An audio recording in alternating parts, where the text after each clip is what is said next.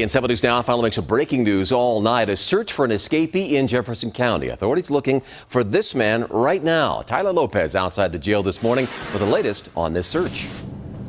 And Mitch, we want to make sure that folks watching this right now are on the lookout for anything unusual this morning, especially if they live anywhere near the Jefferson County Courthouse or jail just west of Colfax along 6th Avenue, because an inmate here at the jail has done something no other inmate before him has been able to do, and that's escape. Here's a closer look at the man. He's 32 years old. His name is Travis Sandlin. He stands 6 feet tall, weighs 185 pounds. He's got brown hair and hazel eyes. He was last seen wearing a gray jail jumpsuit. That should give him away. It's thought that he pushed through some fencing in the recreation area here at the jail between 9 and 10 o'clock last night. Now, when we arrived early this morning, we found rifles drawn as deputies searched this area around the jail itself with the help of a bloodhound, too.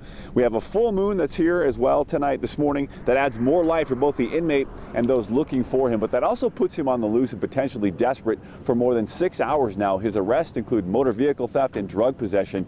If you have any information, if you've seen anything unusual, definitely call authorities. They are reaching out to others, including the School of Mines in Golden, and Denver's police helicopter assisting too.